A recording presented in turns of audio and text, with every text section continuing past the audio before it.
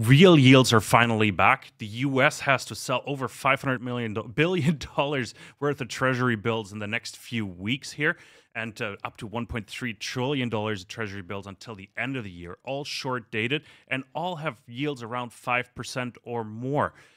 Inflation, as we all know now, is around 4% these days, depending on what number you want to look at. So real yields are a thing again. But gold is holding it up. We're seeing a divergence. Gold price is hanging in there around 1930, 1935 right now. It's still range bound, but it hasn't broken down. And we've seen something similar in September 2022. So I'm curious now, is this going to hold? Are we going to break to the downside? Or actually, are we going to see a rally in the gold price? And I've invited a fund manager to the program. It's Eric Strand. He's the founder and portfolio manager over at AUAG Funds in Sweden. And they have around 4 funds focused on precious metals and green and energy metals. I'm really curious to hear how he runs his fund, but also how he sort of sees the market and put some context around us. Because one of their slogans is for a sound world and a sound financial system. So I'm really curious how that all fits together for him and how it fits into the overall thesis. Eric, it's great to see you again, my friend. It's welcome back on Soar Financially. Yeah, really nice to have this call, and we have a lot of interesting topics to talk about. Yes, nice. Absolutely. We'll see if we can all fit it in because there is a lot of ground to cover. I was going to start with a bit of a fun question, Eric. Just based on what I'm seeing in the markets, how much fun is it to be a fund manager in precious metals these days? Are you enjoying yourself, and are you looking forward to the summer holidays? No, well, I actually have no holidays. So as a fund manager, you have to be on top of it all of the time. So there's no way to hide. And of course, I've been in the business and in the markets, so I know it goes down, and we just have to see that as an opportunity to buy even more shares. Absolutely. So it's, but of course, it feels in the stomach every day. You see these red numbers. What is happening now? And that's hard, but that's when you have to be strong. So that's why I actually practice a lot of tough yoga. To be strong when it's hard. When it's easy, being a fund manager is really easy. But when it's hard, you have to be strong. You have to believe in your case, and to really, that's what you have to put in front of you, the case. Good point. We'll discuss that case now, I think, as well, because it fits in the overall discussion, Eric. Let's start with an overall, like, all-encompassing question. Like, how do you see the state of the economy these days, and where are we at right now in the cycle, if you would so to speak? What's your impression of the markets? Yeah, as you said, we are believers in a sound financial system. On the other hand, we never believe that will happen. And that's why gold and silver is the second best thing. I mean, in a sound system, you actually wouldn't need to invest in gold and silver, but we won't have it. So gold and silver is really, really the way to go to protect yourself.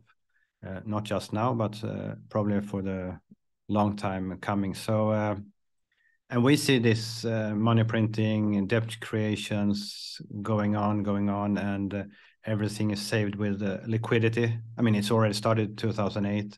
I mean, we should have lowered debts in the world after that, and now they are more than 2 times level. So we are not just putting in more liquidity, and then we have some quantitative tightening and so on, but that's always for a short term. And what we see now is, I mean, rates have probably peaked or very close to peaking in the US. And I like to see this. I have a graph where gold actually is rather strong also when they raise the rates. And of course, even stronger when they lower them again. So, and actually in this very strong rate cycle going up, gold is up 9%. So it hasn't been a bad investment when people would believe it would be bad. So, and now they're on the top. They can only go down almost from here, and I think then gold will really fly. So gold has shown strength, I would say, being so strong in that environment. Yeah, let's drill down a bit on the Fed fund rate cycle a little bit, just because we've seen sort of the miners in particular, and we'll get to those in more specifically, have suffered. Risk capital sort of dried up when the Fed started raising rates last March. It was around March 16th, 17th. We saw it directly. Financings disappeared. But gold has done okay, as you said, like 9% up. Question is now, like, how is gold reacting? Like, we've seen a rally like until January where gold almost ran to an all-time high. It sort of bounced off 3 times from there, but it didn't break through. Because the Fed came back, said, "Hey, we're going to keep raising rates." Right, and now they've kept that door open for 2 more rate hikes later this year, sort of shutting the door on gold again. That's what we're seeing. I think that's what the price action in gold sort of shows us. How do you see the situation, like, and how do you see the Fed moving forward, given what we're seeing in the markets? Yeah, of course, on this little part that with the investors that are more speculating in gold, it's hard to go maybe really long as the Fed can talk. I mean, talk is cheap. So it's very easy for them to say that they are going to raise rates and like managing in the markets a little bit. But we are really getting close where that talk will not come true. And I think people really, that will make the market fly. But again, they made it. We're not going to raise rates, but we will do it a little bit later. We have 2 more rate hikes possible and so on. But I mean, that's just talk. And actually, they shouldn't be allowed to talk about that. They should just raise rates or lower rates or keep them on their meetings. I think this talking has been good for them for a while. But I think they talk too much, and that would become a problem for them, that they talk so much about the future when they don't fulfill it. Now, my gut feeling, just listening to what Powell said or last week here as well, it just sounded very hollow. It sounded like an excuse just to reel the market in a little bit, just to keep it. Yeah, I think they're getting weak, and the problem with the Fed or central banks is they always go too far. So they lower rates for too long, and then they raise rates for too long because they want an excuse to lower. I mean, they know they will have to lower rates. But they need the excuse to do it. They won't do it like to try to make it soft. They will, something more breaks in the system, and then they have to lower it, and it's not their fault that they are lowering it because they have to do it. So I think they're waiting for the big excuse. Yeah. And I don't know if commercial real estate will be the thing in the US that really make them more pain.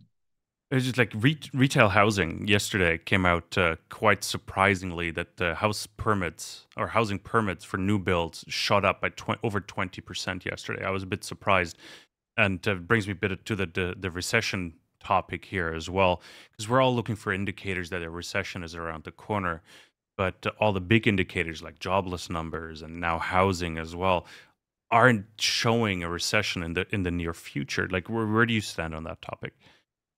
Well, first of all, I think the reports are a bit strange. I mean, if you look on them and if you read the whole part and how this birth death rates comes on job reports and so on, because it's really hard to believe that you have less and less unemployment, but in the news you only see companies doing layoffs, and still we have more or less people unemployed. So I think that's a little bit the numbers are really hard to believe sometimes.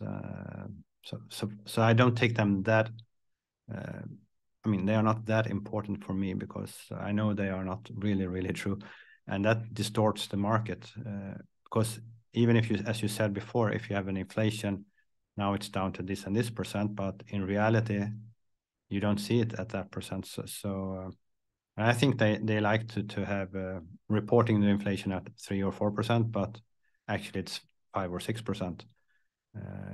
Because in the end, we have so much debt in the system, and the one way to get rid of debt is to have inflation. So I think also there they like to say we are fighting inflation, but I mean, they actually want inflation.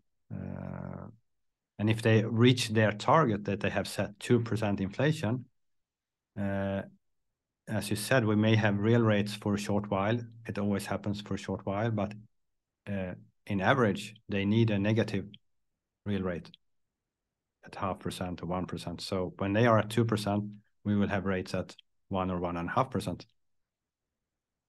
No, absolutely. It's sort of the treasury, like the interest payments on all the T-bills. Like if you have to pay 5%, or I think one of them is 5.27%, 5.3%, that is extremely high. And I think the interest payments, and Brian London, I'm sure you're familiar with as well, the US has been talking a lot about, okay, eventually it'll become a political issue because we have to pay $1 trillion, or not we, but the US has to pay $1 trillion in interest payments every year, at least. And that's when it becomes political, because that number is just too high and not financeable anymore.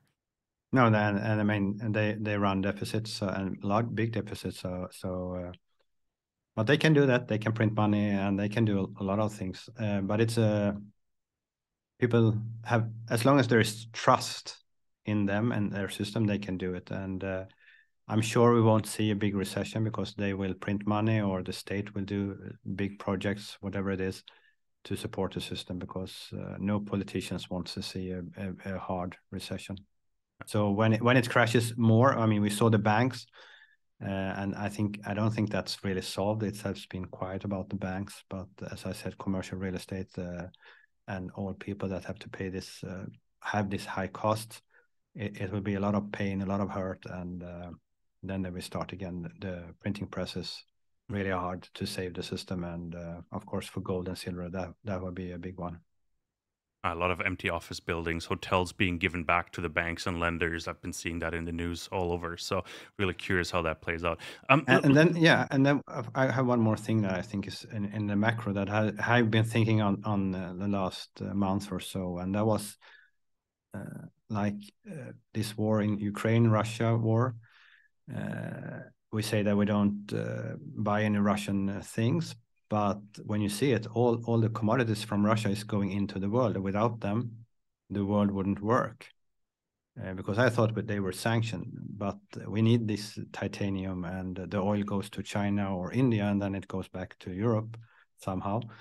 And then I understood that Europe or US, they were happy with that because they just wanted the prices to be lower, so the income for Russia would be lower, so not to totally to stop the imports into the world's system.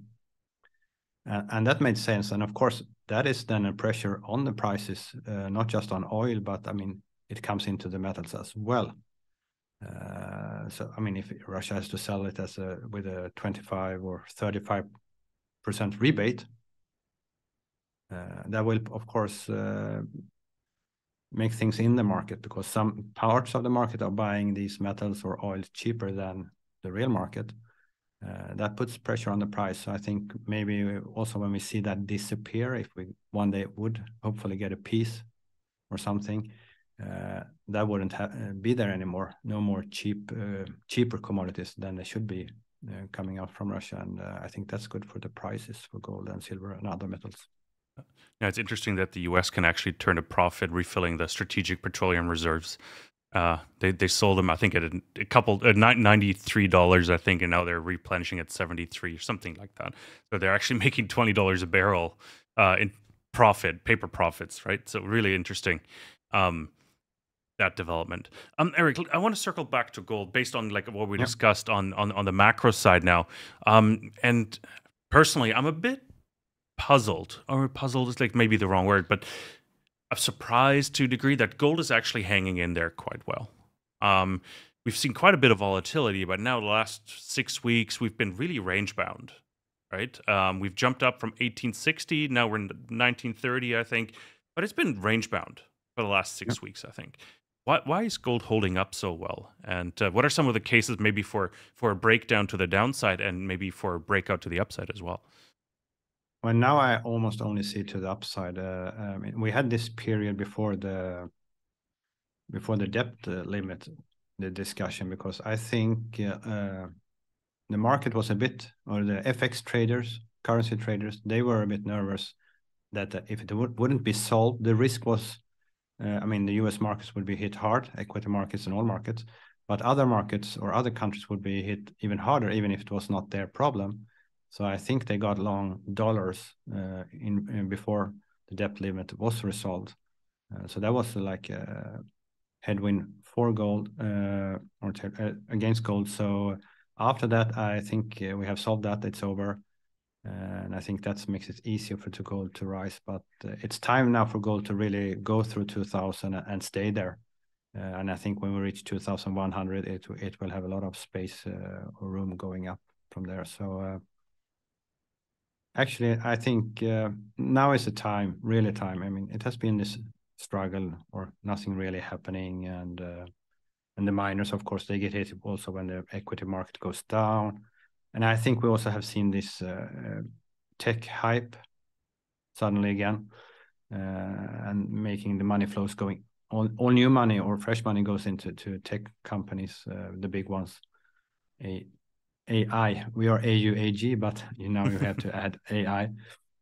even if we like human intelligence more than artificial intelligence. So I think there's, I mean, as you said, money has dried up and all new money goes into this hunting these tech companies at the moment. So, and I think that will be over because, I mean, they are really overpriced. No, I put a tweet out yesterday about the S&P 500 and the performance, 12-month performance of some of the stocks. I think top performer was about 180% up. Newmont at ranked 485th with a negative 30% return over 12 months, right? So that just shows you, like, if I call it, I think our top dog is a real dog as well, right? Which is, how do you get excited about a space if your biggest company in the sector is completely underperforming? Yeah, and with a good dividend and so on. Now it's really interesting, but also the whole American market. I think, I mean, it's like 10 companies is making the market being 7. strong. I think So it's 7. yeah, I actually read it this 7, morning. Yeah. So let's go for 7. I actually read it this morning somewhere. It's a really strange market, and a lot of things can happen when that turns. So I don't know what's going to turn negative on tech, but I mean, small tech companies, they have big troubles with these interest rates. Of course, the bigger ones, they can live with it, but that has also changed. I think within tech, you have big tech, old tech, and small tech. No, borrowing rates of 7, 8, 9% also is a struggle for the miners, to be honest, as well. Looking at development projects, right? On the other hand, I mean, we create a lot of. I mean, they are really value trades. I mean, the possibility to invest now. I mean, it's great. So even if the charts don't look great, it makes the investment much better. I think gold is at an inflection point again as well. It's like I've been looking at a couple charts this morning in preparation of our conversation, and it's about the gold to GDX ratio or GDX to gold ratio is sort of hitting a trend line as well. What is interesting there, Kai, is I like to speak about that because, I mean, the dollar has been strong with their rate hikes. They were first, of course. And you will have the opposite on the other side when they start to make the pause and then go down. That will be making the dollar a bit weaker. And what is interesting, if you invest in miners instead of the gold, is like if we just play with that miners are a leverage of 2 with the gold commodity. If the gold price goes up 20% and then the miners 40% in US dollars, and maybe the euro goes up 10% against the dollar, as I said before. On gold, you would have a 10% return in Europe, but on the miners, you would have 40 minus 10, 30%. So the leverage for mining investors in Europe is really interesting in this kind of environment. Just random side question: where do you buy? Do you buy on the home exchange or do you buy in Stockholm? Where do you buy when you buy for the fund? We only buy actually on the US exchange. Some in London, but mostly US and US. some Canada. I mean, if we have them on the US exchange, I mean, we are there for liquidity. We want liquid stocks so we can buy and sell. So US Times, mostly. Some sense. Australian companies as well. Makes sense. We talked a lot about gold, obviously, but your flagship fund is the Silver Bullet Fund, right? So we got to talk about silver as well and the dynamics of the silver price. Let me just look at the commodity here. We're trading at 23.03 right now. So we've been coming down a little bit again. Like how do you see silver trading these days? Like what's your silver outlook? Well, I do really like gold and its properties, but I love silver. So, and that is why the Silver Bullet Fund is our flagship fund and our first fund and really in my heart. Of course, they all are, but the Silver Bullet Fund is there. And of course, it's, I mean, silver is such a unique metal, being both monetary metal and industrial metal. And what you can see with silver is that we are going for a physical shortage, and a physical shortage on an indispensable metal. I mean, that would make prices fly. We can't see that in gold, a physical shortage, but you can see it. We'll see it in silver.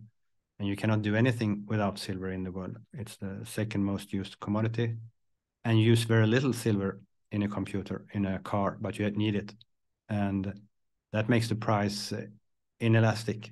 So even if it gets really expensive to 100%, 200%, 300% more, it still doesn't change the price of the car, but you cannot do the car without the silver. So I think the dynamics for silver and dramatic price rise is really strong. on the other hand, we have had the COMEX managing the market. So that has been a big problem for the silver price to fly. And of course, again, that's again an opportunity, because if the price would normally have been at 50 now, the potential would not be as much as it sits at now at 23. So we just have to see that this managing disappears. I mean, we have seen the fines for JP Morgan and the other ones. And I mean, the commercials have been going short on the COMEX, big volumes. And then they have done these spoofing trades. And then they've been buying back from the technical funds that have been selling. And then, so they have always gone long on the way down and they go short on the way up. And they've been allowed to do this for such a long time. And if I'm informed correct, JP Morgan has stopped this and they are long. And it's Bank of America that is sitting on the short positions and are in trouble if the prices fly. But of course, they will do everything to stop that. And they have deep pockets. Very deep pockets. But what is interesting is that you may see that if JP Morgan is long and they want to double cross another big bank, and maybe if they can buy it after that, I don't know. But there is a fight between them, and that's interesting. So it really looks like this COMEX situation will change now. I mean, it has been going on for a long time, so it's really hard to wait on it. But when it disappears, so we are free. If we have a free price, silver will go up a lot. That's for sure.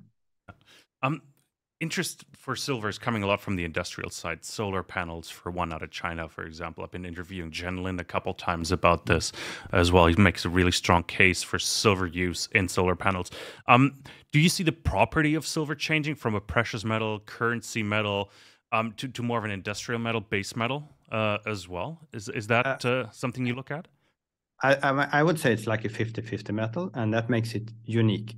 Because if you say copper, it's just an industrial metal. If you see gold, it's 90% investment or jewelry, and 10% is going to the high-tech industry. So there, silver sits in a very unique position. And that's, I mean, if the gold price goes up or so, the dealers, they put up premiums and so on. And that, I mean, it makes it harder for the price to really go up because people start to not invest anymore buying coins. But in silver, if you get a physical shortage, all these car makers, everything, they need the silver. So they will pay anything to get it. And they want to have their own reserves even. So because you cannot produce anything. You cannot produce a car, nothing without silver. Even if it's just, you only maybe need 1 ounce, maybe 2 ounces for a car, and 1 ounce. But without that 1 ounce, you cannot do the car. So when we see a physical shortage for industrial silver, that is really, really interesting. So not a shortage on coins or so on, but the industrial shortage on the big bars. So in your fund, the Silver Bullet Fund, how are you playing this space? How are you investing? What are you looking at? Yeah, for us, it's important. We want to have a rather simple fund to make it accessible. So you get the full package with the miners. And of course, we want to have primary silver miners. And that's a hard number if you look at revenue, as the gold price has been much higher than the silver price. But we want to be as high as possible, the percentage of silver, so we don't go for the largest silver producer in the world, but it should have a big effect on the company when the price of silver goes up. And then we look at, we want liquid stocks because we are a daily traded fund. Doesn't cost anything to go in or out. So we have to be able to sell if we have withdrawals all the time. And then, of course, jurisdiction is important. With silver, it has been rather easy because like 60% comes from North and South America.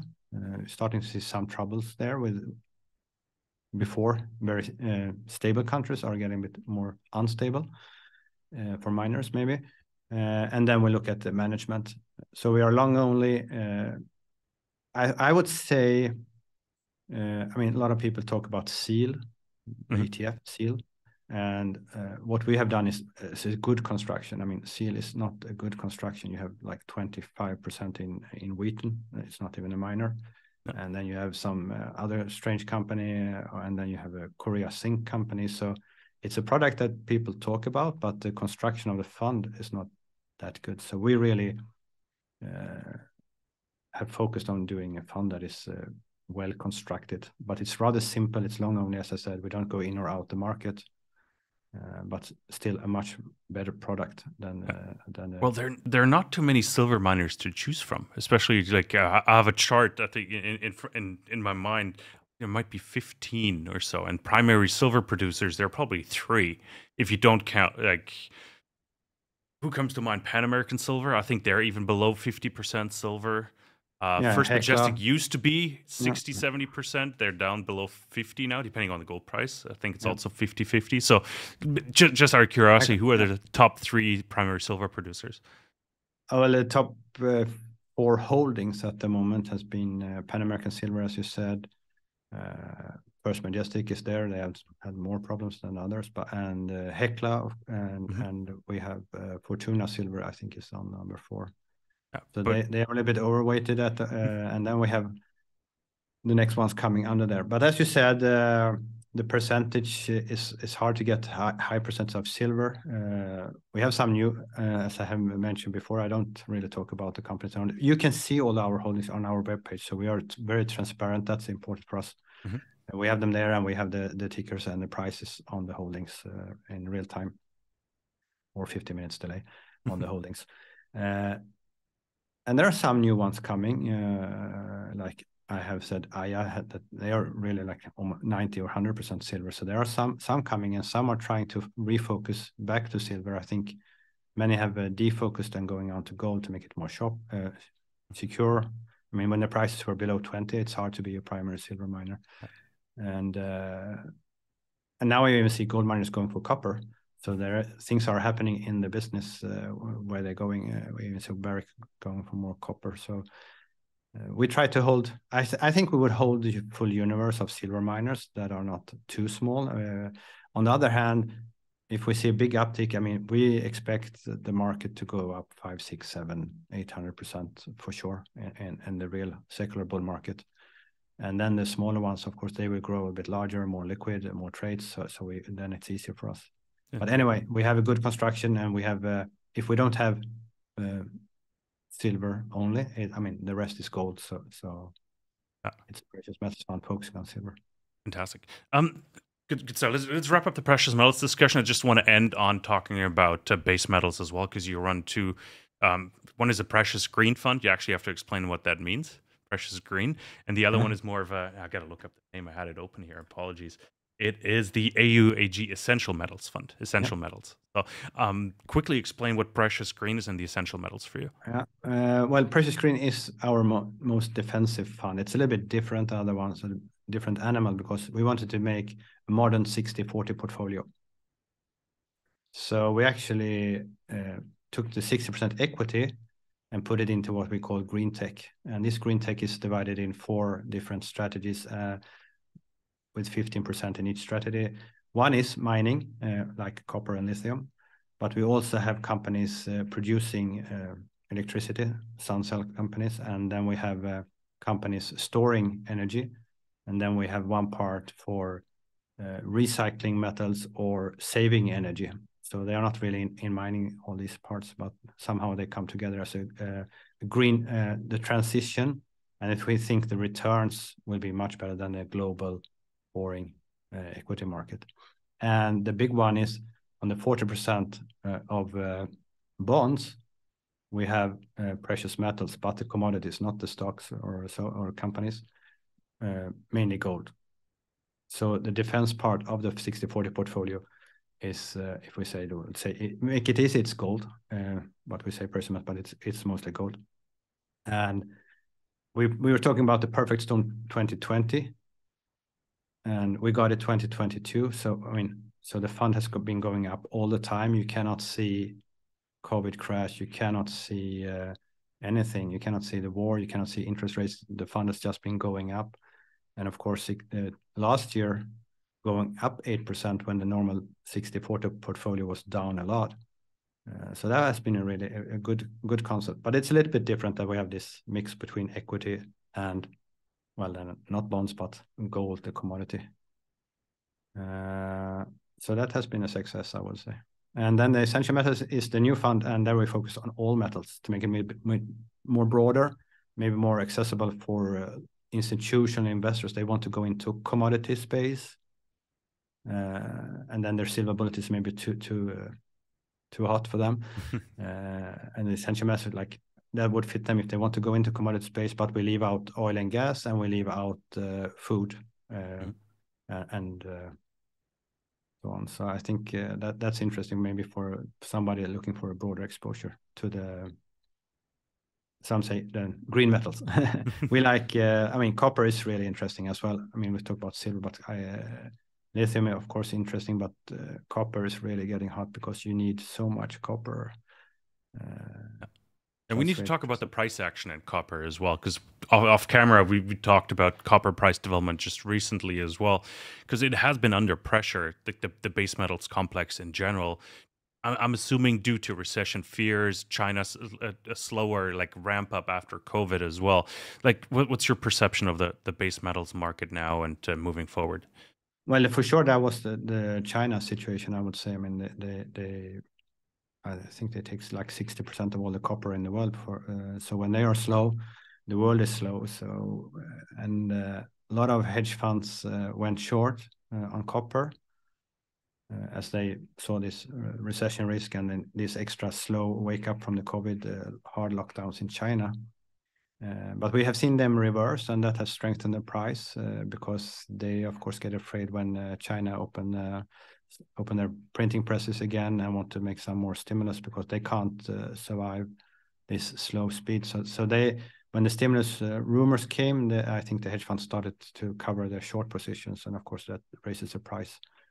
And I think we will see much higher prices in copper because, again, the US is going to change the whole grid system, and you need a lot of new copper to make that good. And you know, an EV using 3 times the amount of copper, or 4 times sometimes.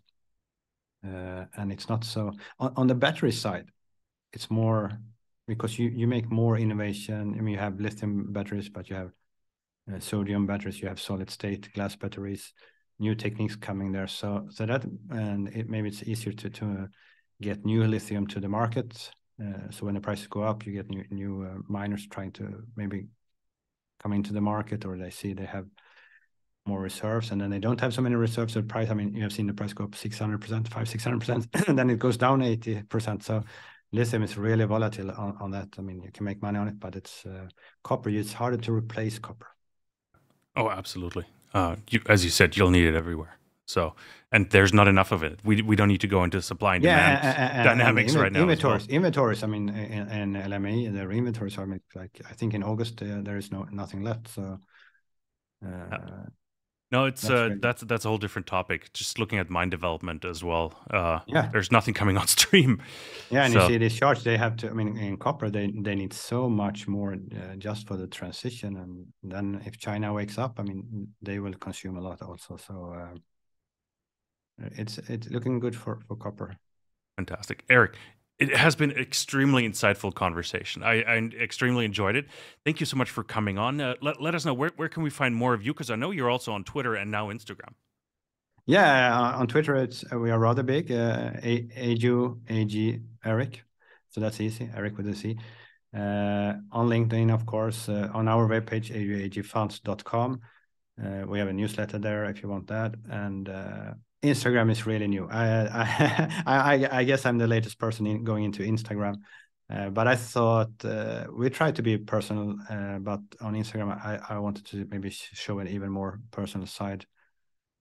Let's see how that works, but on Twitter, of course, it's easier. Are we going to see you dancing or so on Instagram? Any reels planned? Well, you may see some yoga poses that are hard, okay. but dancing, well, that's not my thing. No, that's fine. I just watch reels from time to time. My kids are getting into it now as well, the YouTube shorts and things. Maybe I will see if I can find an old fencing picture. I did fence a lot in World Championships and so on, and was actually a German Vizemeister in Vice Champion. I don't see the Burschenschaft, the scar, though. I didn't get it. It was the other one. It was the guy on the other side who got it. This was wonderful. We'll have to have you Yeah, back very, very soon, and yeah, it's good to see, good to chat with you, and yeah. all the best. So, and Thanks. everybody else, thank you so much for tuning in. We hope you enjoyed this conversation here at Soar Financial. We focus mostly on the macro to just understand the micro even better. We bring on fund managers, other market commentators to give you a really comprehensive view of what is happening in the markets. If you haven't done so, there's a subscribe button right there. Subscribe to the channel. This way we grow, we can bring on different guests, we can be even more appealing to some of the other fund managers in this sector, and we hope we create even more and better content for you. Leave a comment, leave a like as well if you enjoyed this discussion. What do you think is happening? Is Eric's strategy the right one, the way he's doing his 60/40 fund, for example? Let us know. We want to hear from you. That's what this is here for. Thank you so much for tuning in. We'll be back with lots more. Thank you.